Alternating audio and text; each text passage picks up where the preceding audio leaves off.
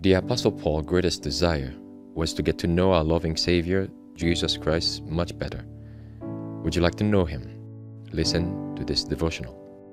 That I may know Him, a devotional by Ellen G. White. Praise like clear flowing streams.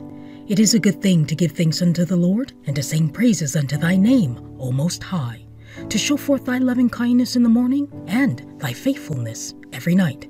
Psalm 92, verses 1 and 2. When the truth is appreciated, we have a sense of the great mercy and loving kindness of God. While we review not the dark chapters in our experience to complain, but the manifestations of His great mercy and unfailing love and power revealed in our deliverance, we will praise far more than complain. We will talk of the loving faithfulness of God as the true, tender, compassionate shepherd of His flock, which He has declared none shall pluck out of His hand. The language of the heart will not be selfish murmuring and repining, but praise, like clear flowing streams, will come from God's truly believing ones. The Lord is full of resources. He has no lack of facilities. It is because of our lack of faith, our earthliness, our cheap talk, our unbelief, that dark shadows gather about us. The temple of God is opened in heaven, and the threshold is flushed with the glory that is for every church that will love God and keep His commandments. We need to study, to meditate, and to pray. Then we shall have spiritual eyesight to discern the inner courts of the celestial temple.